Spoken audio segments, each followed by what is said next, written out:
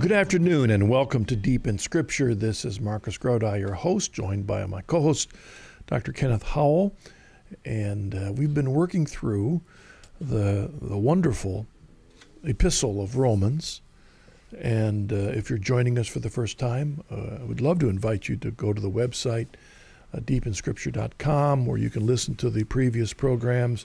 We'd love to have word from you, your thoughts about what Ken and I have the audacity to say when we're studying Scripture. And we'd love to have your thoughts. Our goal in this program is based on a conviction that our apostolate has, and that is to become deep in Scripture and deep in history is to help you become deep in Christ. And that's our goal for this program. We try to begin each program with an email that we've received in the interim, and we'd love to hear more from you. And we did receive an email from Connie, and this connects with the day that this program is first broadcast on All Saints' Day. And she writes, with All Saints and All Souls Days coming up, where in Scripture is there any foundation for praying to saints or praying for departed souls? And she says, thanks. Thank you, Connie, for your email. Ken, you know, that would have been a question that you and I probably would have had way back when you and I were both Presbyterian pastors, if we had the audacity to be hearing Catholics talk about All Saints and All Souls Day. You know, because in our churches, when this weekend arrived, we weren't thinking about All Saints or All Souls. We were thinking about Reformation Sunday. Yeah, that's true. Yeah. Yeah. We were thinking about liberation from the Catholic Church. At least that's what I was thinking about. Yeah. Exactly. In fact, I remember on my Reformation Sunday weekends in my last Presbyterian church, which I thought was kind of strange when I look back, the church was actually quite large. It was a long colonial size construction. And in the front of the sanctuary, there was a table for communion and there was a big cross. And that was all that was in front, which is typical of many non-Catholic worship spaces where they want to avoid any kind of statuary. But on the other hand, on the side walls of the sanctuary were three on each side, large stone relief portraits of Luther, Calvin, Zwingli, Bucer, John Knox, and I forget who the other one was. And here we were celebrating Reformation Sunday, and I'm pointing to these great reformers and avoiding any discussion of saints or all souls, because that's a Catholic thing. We Presbyterians don't talk about that. Yet at the same time, there we had the images of the reformers that were the foundation to our Presbyterianism, and that always seemed a bit controversial or contradictory to me. Did you have anything like that in your church?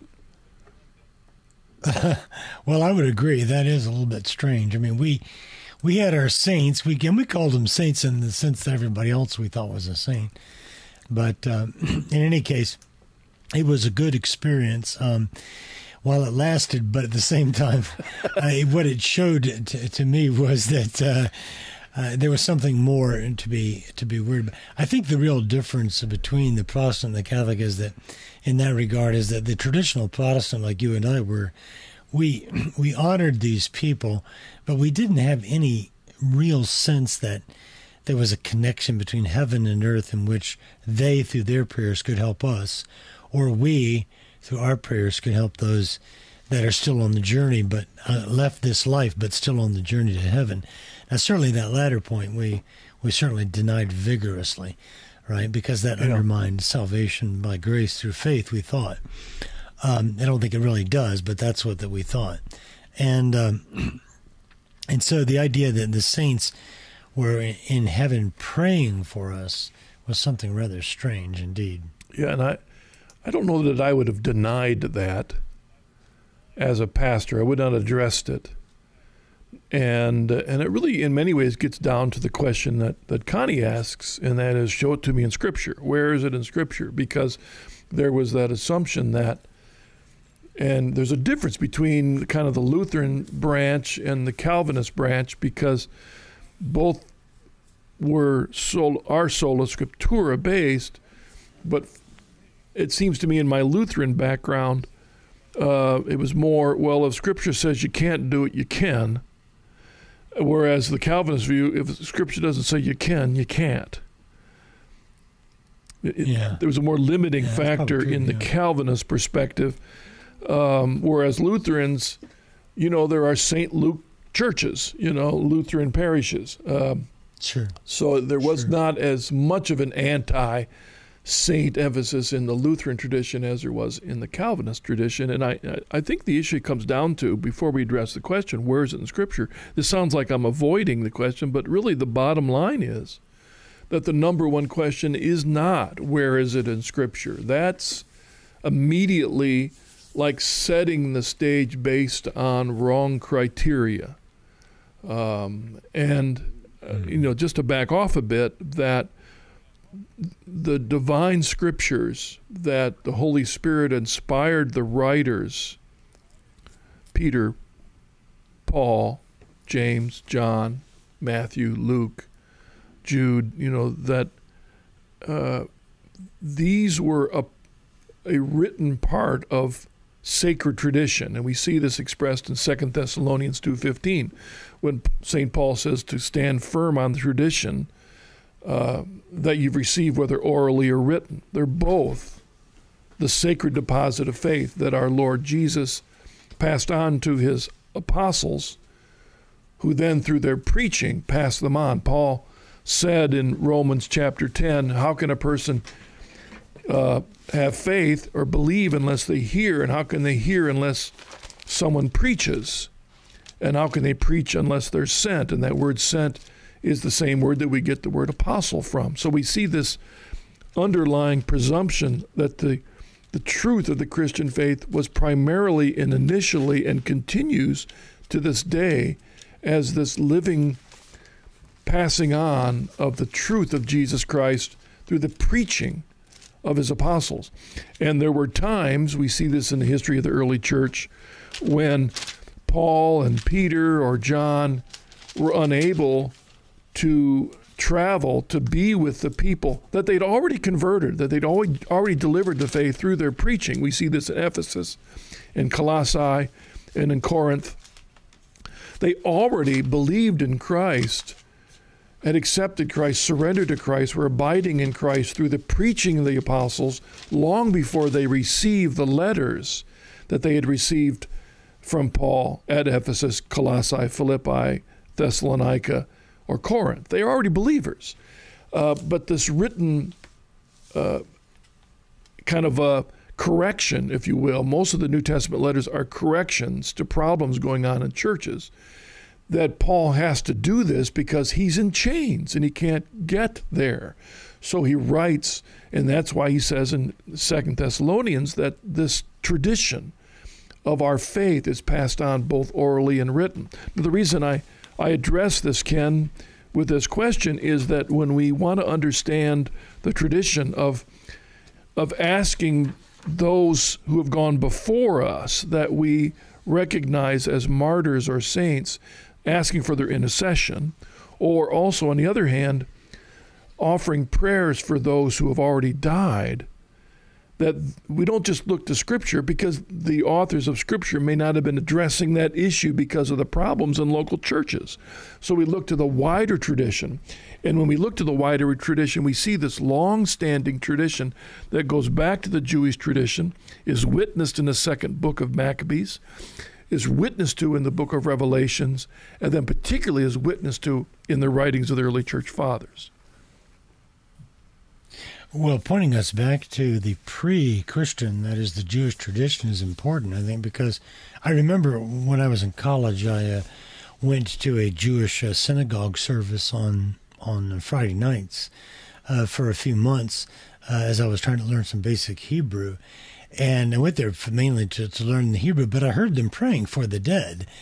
And I thought, oh, well, that's certainly one of the differences between Christians and Jews, is that they pray for the dead and we don't. Their practice which became standard part of Judaism, is based on a text that we as Catholics accept as authoritative, and that is the second passage in 2 Maccabees 12.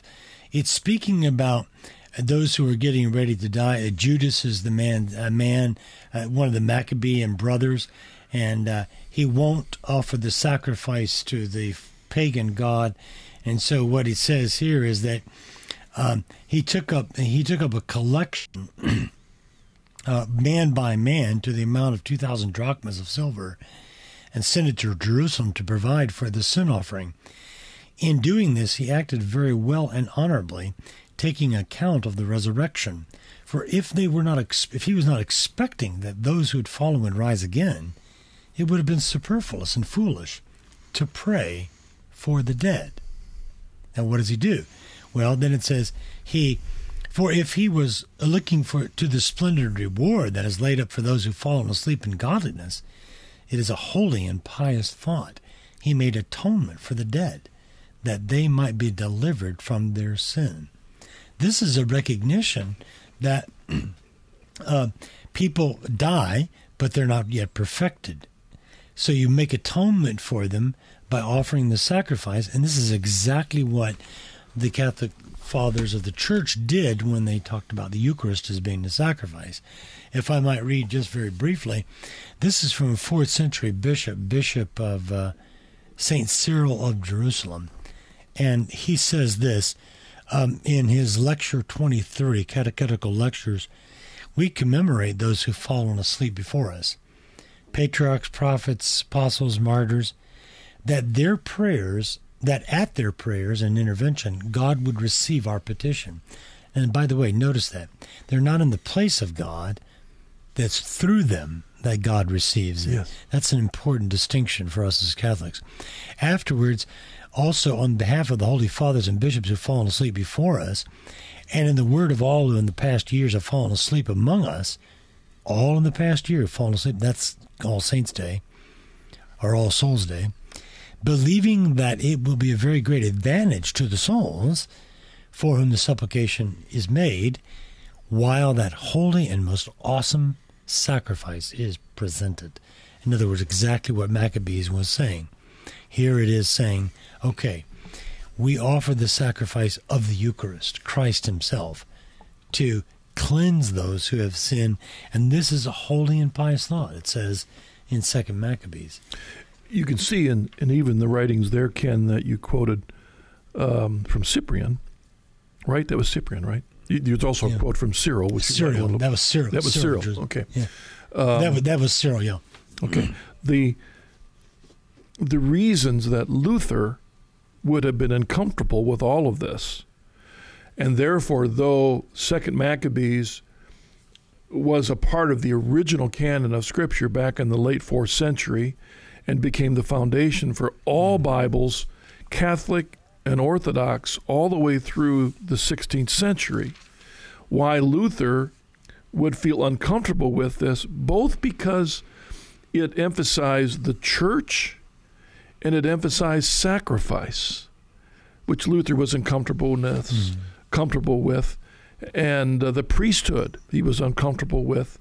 And therefore, Maccabees was witnessing to all of these things, including the intercession of the saints.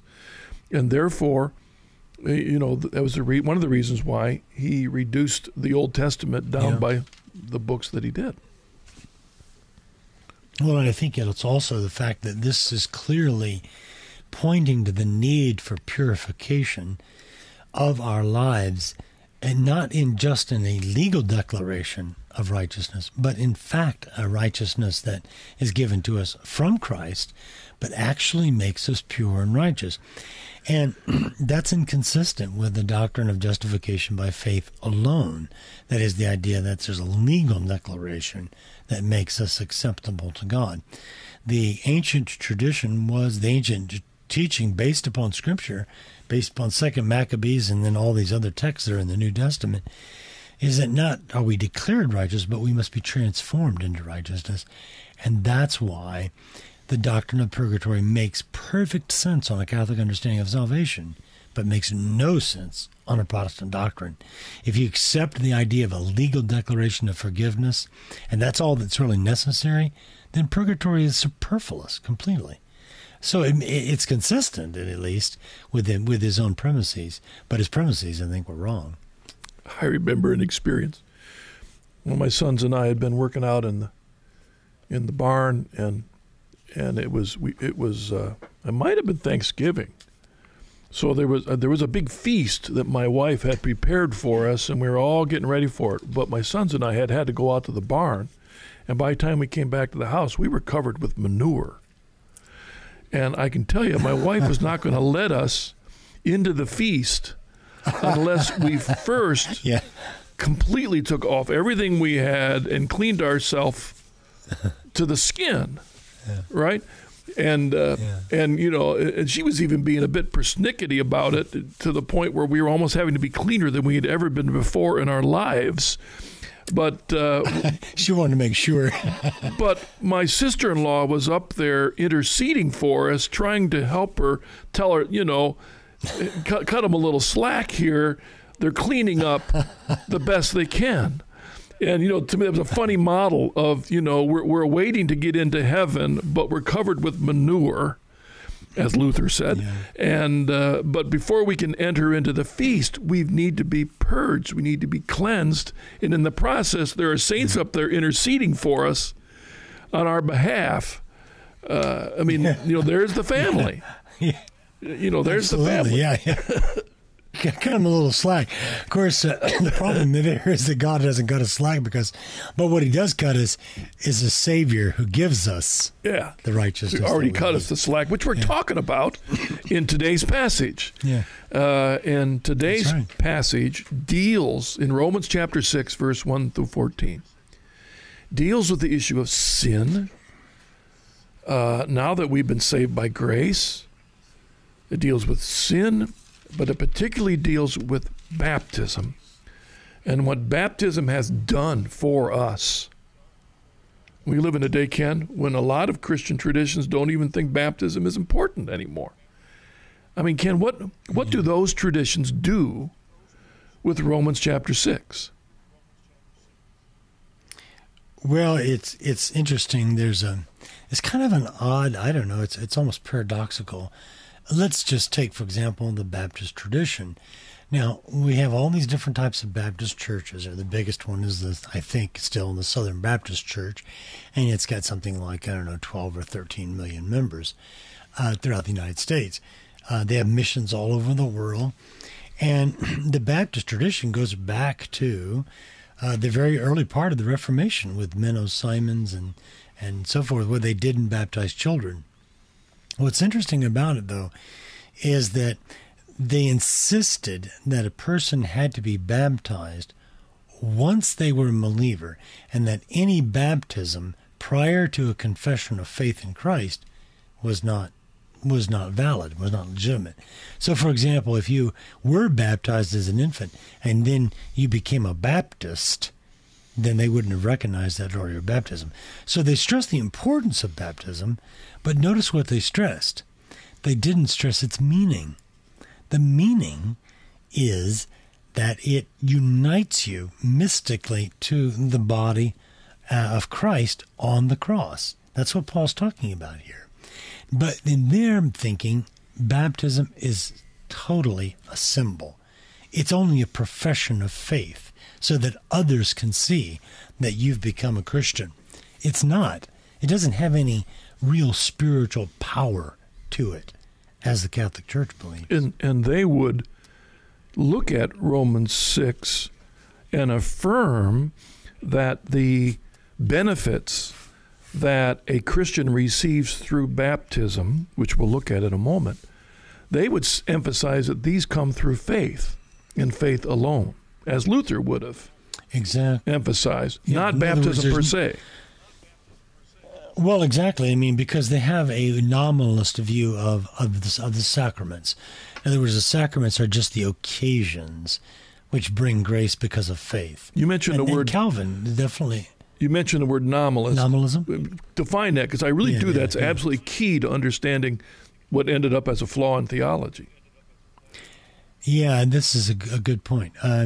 Nominalism was a philosophy that developed in the late Middle Ages, particularly associated with William of Ockham, and then there was another theologian named Gabriel Briel, and he was Luther's teacher, right?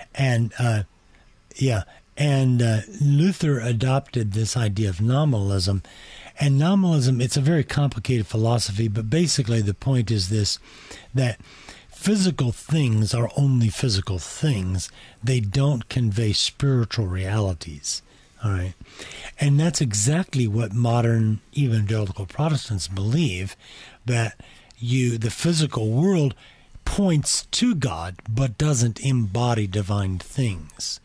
And this is why the Catholic understanding, or Orthodox for that matter, of understanding of the sacraments is very difficult for them to understand, because the Catholic Church's teaching is based upon the idea that these physical things embody, they are conduits for the spiritual.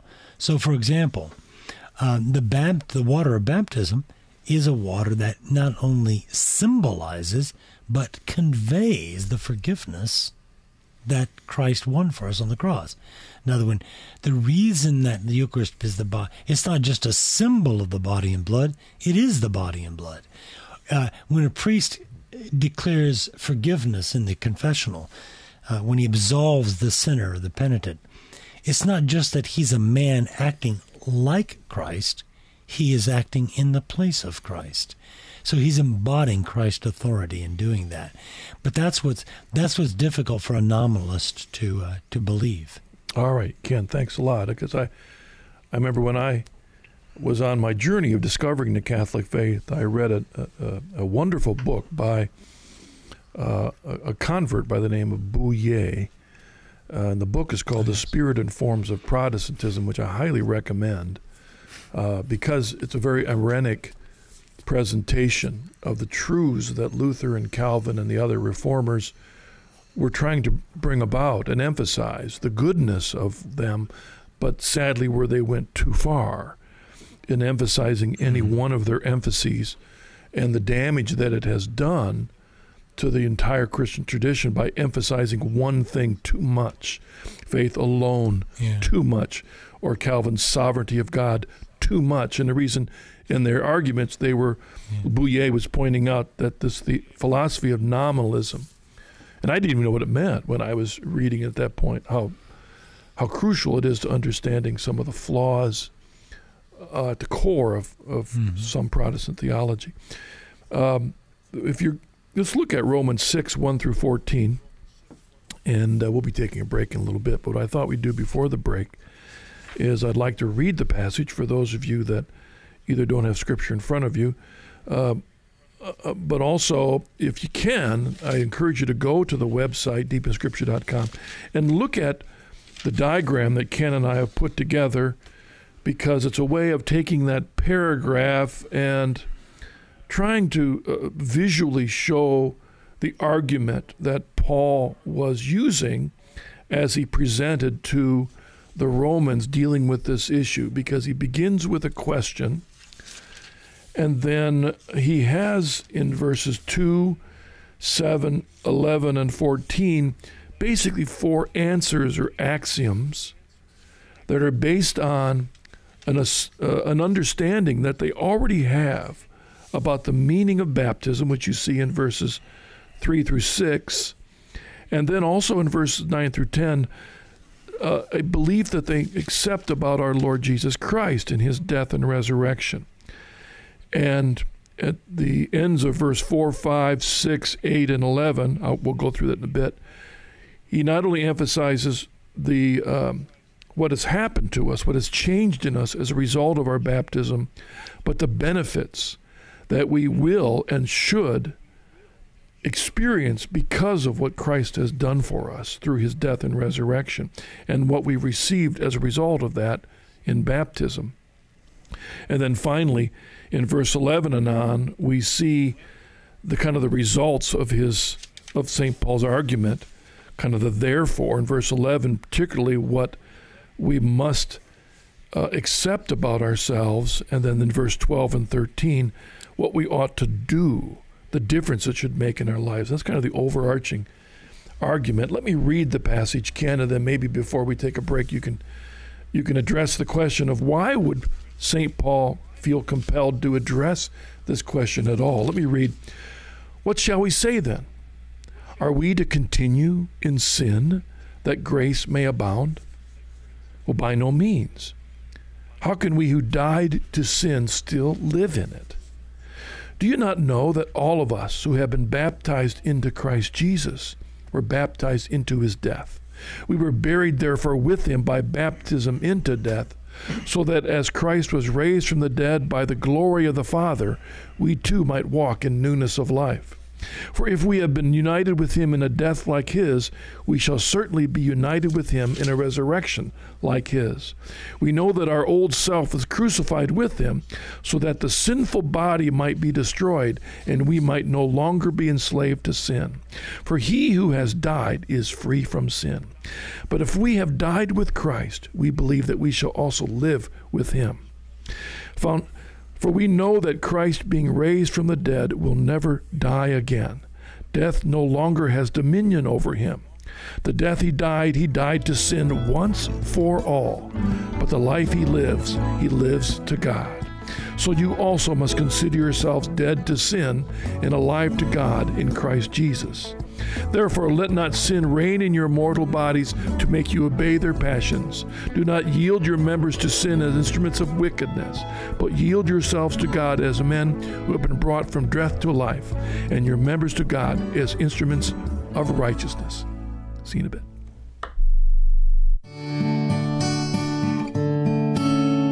Hello, I'm Marcus Grodi, the host of this program, and I'd like to tell you about my newest book, What Must I Do to Be Saved? A growing number of Christians today believe that all that is necessary for salvation is an individual's faith in Jesus. Churches everywhere proclaim this Jesus and me theology based upon a simple interpretation of John 3:16. They diminish the need for rituals, sacraments, creeds, or even membership in any particular church. But is this true? In this book, I examine how salvation has always come by being a faithful individual in the family of God, the church. For information, please go to chresources.com or call 740-450-1175. Thank you.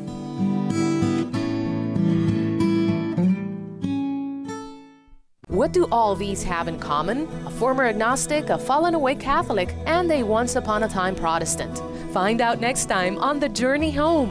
Marcus Grodi invites pilgrims from all walks of life to share how they made it home to the Catholic Church. The Journey Home, only on EWTN.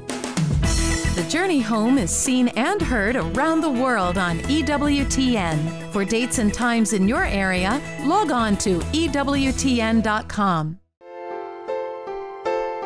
Deep in Scripture is brought to you by the Coming Home Network International. We are a network of inquirers, converts, as well as lifelong Catholics helping one another grow closer to Jesus Christ. On our website, you'll find conversion stories, articles, and videos, as well as information about becoming a member and receiving our CH newsletter. Visit chnetwork.org or connect with us on Facebook or Twitter.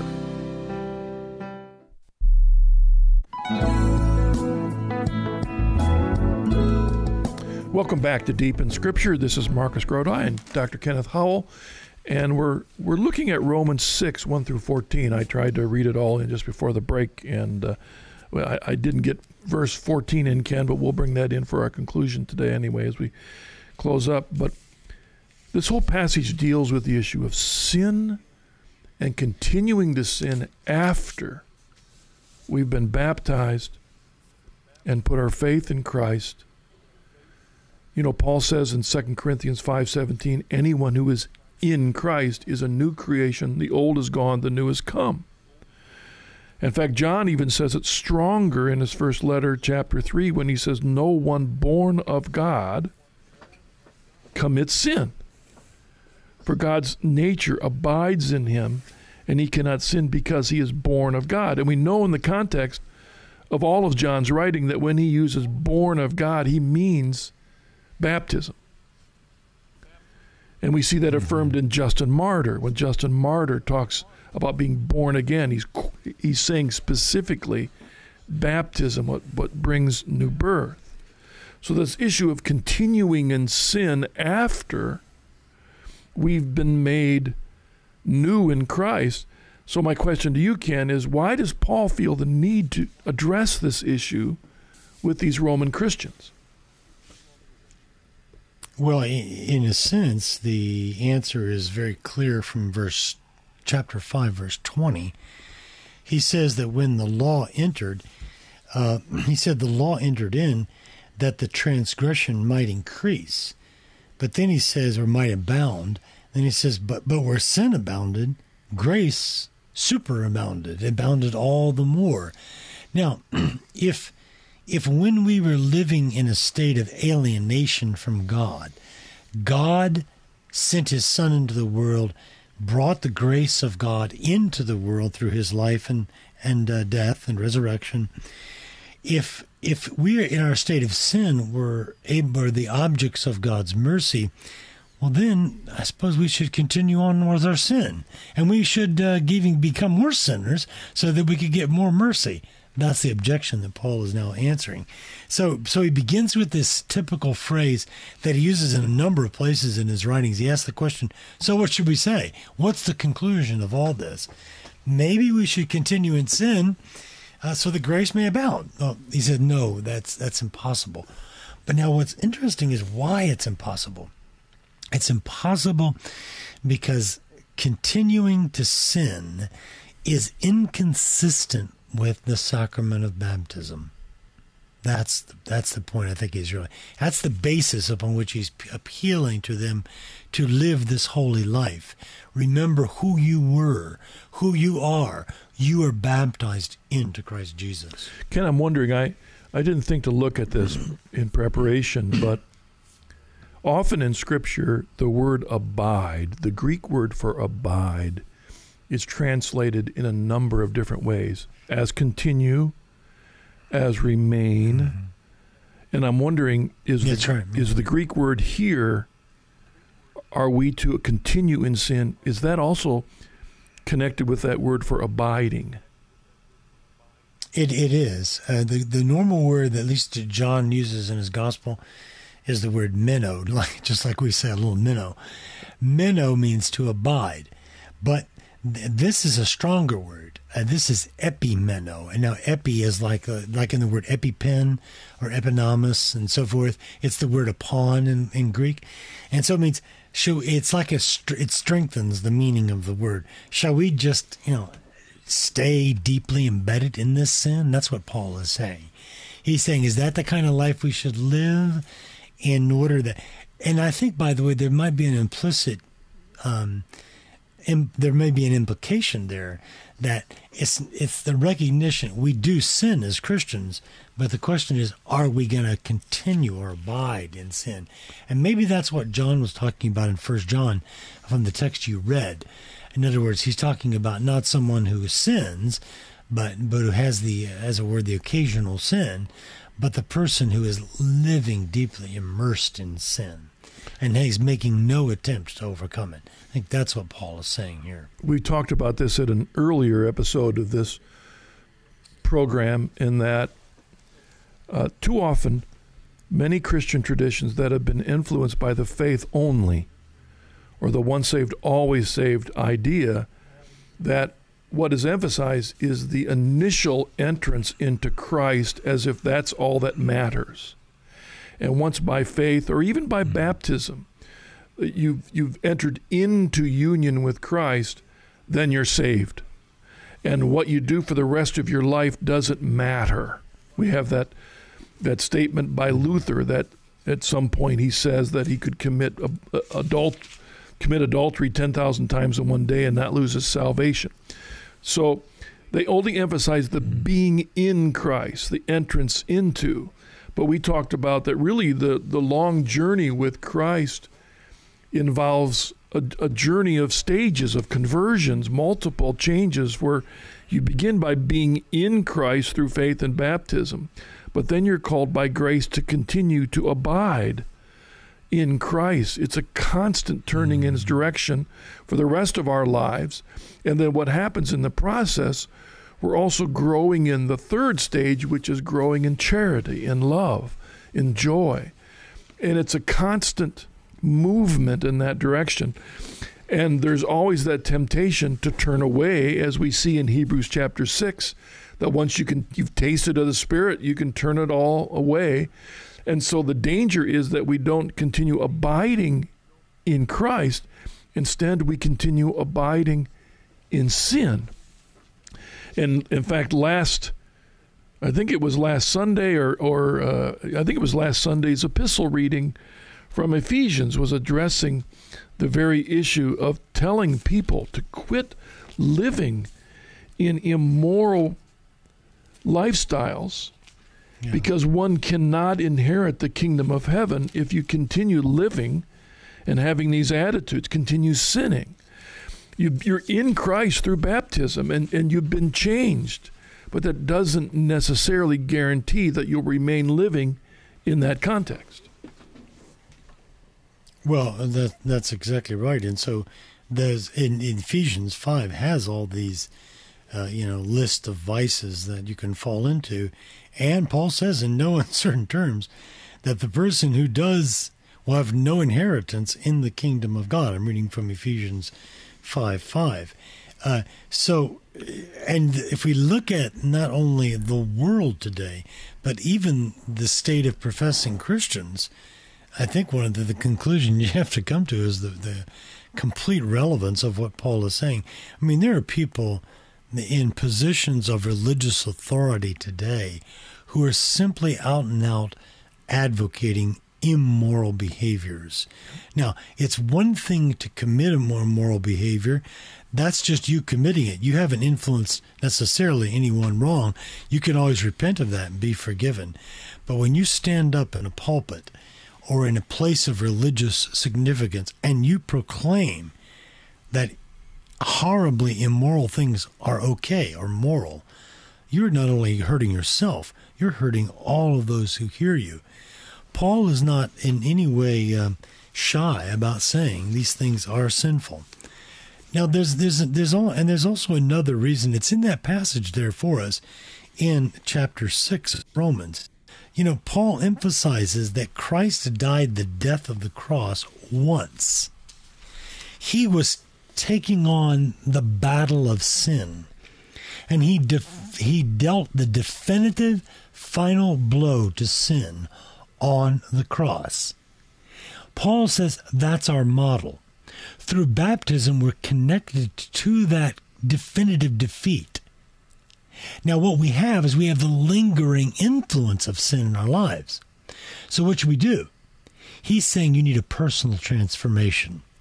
Consider yourselves as if you were dead to that. Now, in chapter 12, Paul's going to later on speak about one of my favorite passages in the Bible, where he says that you should be transformed by the renewal of your mind and not be conformed to the spirit of the world. To be a baptized Christian is to set yourself over against the world and its evils. So Paul is saying in Romans 6, just as Christ once died to sin, so you have now died to sin. Look at your life that way. But the positive side is that Christ doesn't live just once, he lives forever. And so our life is forever in one of obedience to Christ. Excellent. Ken, if the underlying question of this section of Scripture is, can we continue in sin somehow so that grace may more abound, trying to come up with some positive, you can hear the devil whispering behind people's sincere but wrongly, you're so true, Ken, that this is so addressing today, because a lot of these bad theologies out there are well-meaning people. It's... Yeah. I was thinking that one of the absolute keys to growing in faith and intimacy with Jesus Christ is suffering, is the necessity of denying ourselves and picking up our cross, of sharing in the suffering of Christ. That's absolutely essential to growing in Christ. But Ken, that doesn't sell very easily. And it's hard to fill basketball arenas with people with that. So instead, well-meaning preachers preach a health and wealth gospel where there's no suffering, there's no sacrifice, there's nothing but blessings. We're new in Christ, and if you love Jesus, he loves you, and the more you give, the more he'll give you. I mean, that sells and that fills arenas, but it ain't true. Yeah. And that's what Paul is cutting down to the quick here. He's cutting through these well-meaning people, but they were wrong. He answers it with two axioms, which are in verse 2 and 7. For by no means, how can we who died to sin still live in it? And then 7, for he who has died is free from sin. So there's the foundational truth. We have died. The old is gone, the new has come, as you'll say. But someone might say, well, wait a second. How did I die to sin? Wait a second. When? When did this happen? Yes. What do you mean I'm dead to sin? You know, it still tempted me here, but when did I die? And that's when he then has to remind them of what they already have been taught. And that is the meaning of baptism, Ken, in its outline there in verses 3 through 6. Well, the way that he's asking the question here, don't you know, verse 3, or don't you know that those who were baptized into Christ Jesus were baptized into his death? Those, by the way, we read from Cyril of Jerusalem, St. Cyril of Jerusalem's, the 4th century bishop of Jerusalem, from his catechetical lectures. It sounds like Paul here is taking the people back to their catechesis prior to baptism. In other words, he's saying to them, hey, don't you remember that we talked about baptism as a dying to sin and a coming to new life? You know, Ken, that reminds me of, I was just going to say, Ken, that reminds me of what the writer of the Hebrews, doesn't the writers of the Hebrews have to say, you know, guys, let's leave the elementary doctrine in Christ and go on to maturity, not laying again a foundation of repentance and from dead works and of faith towards God with instructions about ablutions, the laying on of hands, the resurrection of the dead, and eternal punishment. I mean, he's saying, guys, move forward. But here Paul is saying, okay, let's go back to step 1 again and remind you of what your baptism has done for you. Yeah. And, you know, this is so important when we think about, I've been reading a book lately about the founding of the American Republic. And one of the things that the author, Matthew Spaulding, makes here is that we have lost a sense of what it means to be an American.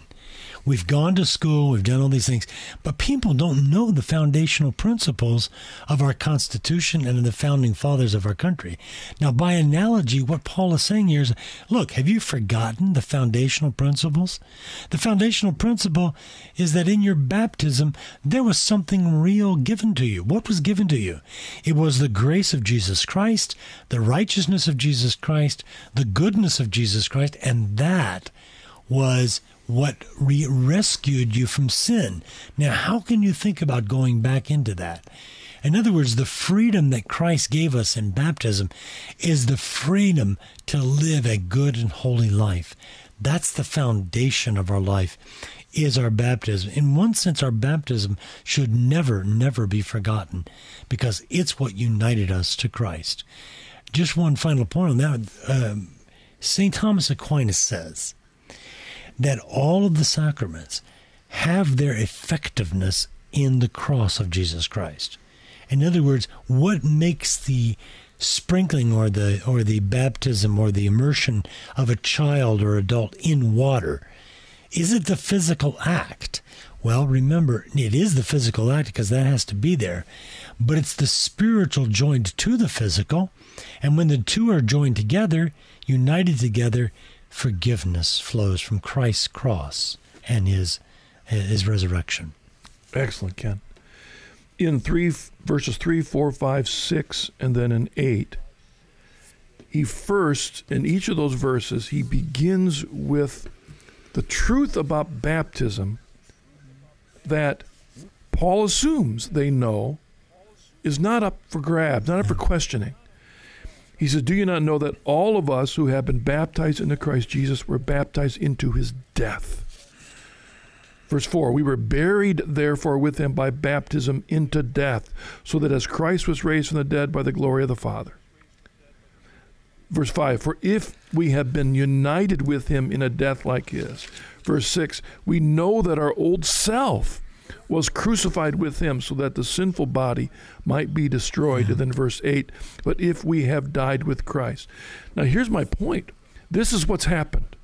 The old is gone, the new has come. We've been baptized into his death. We, as he said, united with him in death. We know that our old self was crucified with him. Hey, Ken, that reminds me of another place where Paul was talking in Galatians 2:20, where Paul admits to himself, for I, through the law, died to the law that I might live to God. I have been crucified with Christ. It is no longer I who live, but Christ who lives in me. And the life I now live in the flesh, I live by faith in the Son of God who loved me and gave himself for me. You know, that was an important passage that I always preached on and remembered. But the connection is that doesn't just come merely through faith, but it comes through our baptism. The importance of that baptism. Yeah. And then those, he builds on those things, Ken, those truths, and then from those truths that we assume, there are also those truths that we need to claim as the reality of who we are and who we can be by faith and hope in Jesus Christ. Well, it seems to me that what Paul you rightly emphasized, that there's two senses in which we're united with Christ in his death and in his resurrection. On the one hand, before we were ever born, the Lord Jesus Christ had us in mind when he died upon the cross. He made the sacrifice of his own life to the Father for us. But obviously not being born, it didn't benefit us directly. But baptism is the connection. It's like a conduit. It's like a secret electric wire where the electricity, the power of that cross is then infused into our souls and then transforms our minds from being slaves to sin to being alive to God. Now, you notice I want to point back, if I may, just to verse 6 for a moment. You read this, and in the version that you read, I think, which is the RSV, it says that we know this, that our old man was crucified with him, and you pointed us to Galatians about, I'm crucified with Christ. It's our old man. It's that sinful nature which is crucified, put on the cross. And then it says that the sinful body might be destroyed. The literal translation of this is more that the body of sin might be. Now, that is possible. That is a possible translation linguistically, sinful body. But I wonder if Paul maybe really does mean here the body of sin. And when he uses the word body here, he doesn't mean it in the physical sense. He uses it like in the way that we use it when we use the expression, the body of law.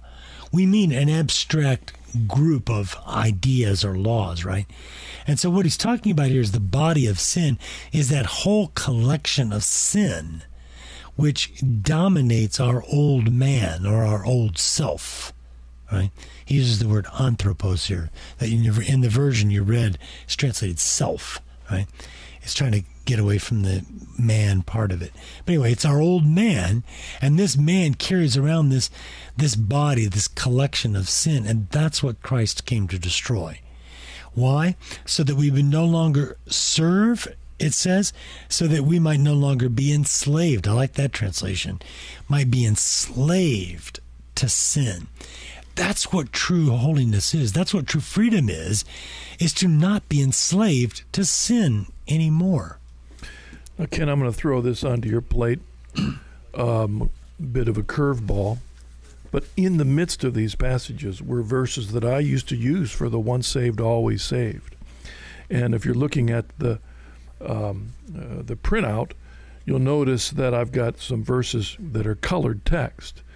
And in verse 4, the second half of it says, we too might walk in newness of life. But the end of verse 5, we shall certainly be united with him in a resurrection like his. End of verse 6, and we might no longer be enslaved to sin. And then in the second part of verse 8, we believe that we shall also live with him. I used to make the distinction that verse 4 and 6 talked about the possibility that for the rest of this earthly life, we might live a different kind of life.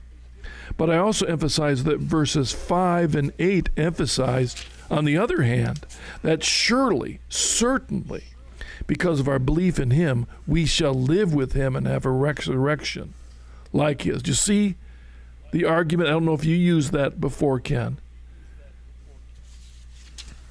No, you're saying that I made a distinction between verse 4 and 6, where verse 4 and 6 seem to emphasize the earthly life after our conversion to Christ, that we might, by grace, live a different life.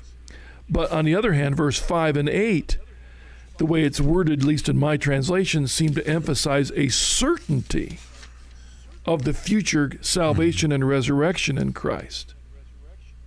And my question is, does the Greek allow for that? Now, I would argue that there's the danger of sola scriptura, taking some verses and making too much out of them, apart from the bigger context of the writings of Paul, which he certainly doesn't emphasize the once saved, always saved, or that we can be absolutely certain that we're saved in resurrection.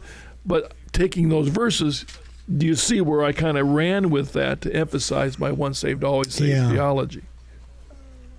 Well, it's important to realize that in verse 5, in the RSV that you've put out here on the sheet, it says, we shall certainly be united with him in the resurrection like his. And the word certainly does not occur in the Greek. Oh, now, interesting. The reason they put it in, and it's not that it's unjustified completely, because the tone of the statement is one of certainty, right? But here's what it says literally: if we are buried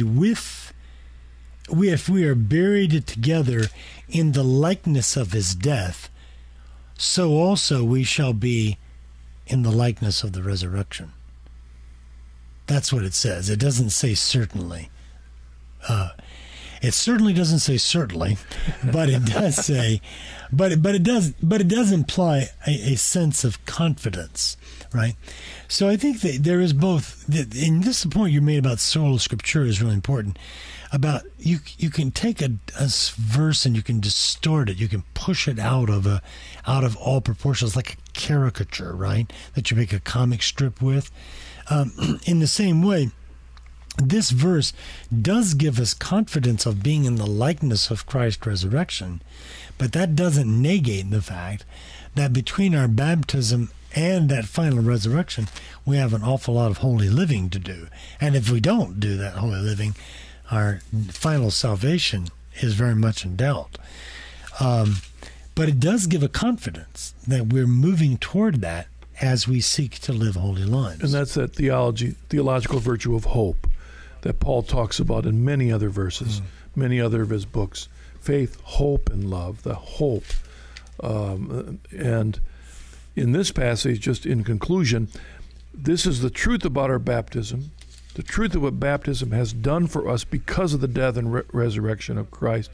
Therefore, verses 11, 12, 13, and 14, he challenges us to therefore be alive to God in Jesus Christ, to not let sin reign in our mortal bodies, to not let our members, our eyes, our ears, our arms yield to sin, but yield instead to God, that our members may be an instrument of his righteousness, because sin has no more dominion over us, because we are dead to sin because of Jesus Christ, our Lord and our Savior.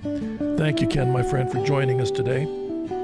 And all of you, thank you for joining us on this episode of Deep in Scripture. We're looking forward to joining with you again next week. We pick up with Romans chapter 6, verse 15. Again, go to deepinscripture.com to find out more about our apostolate and our program. God bless you. See you next week.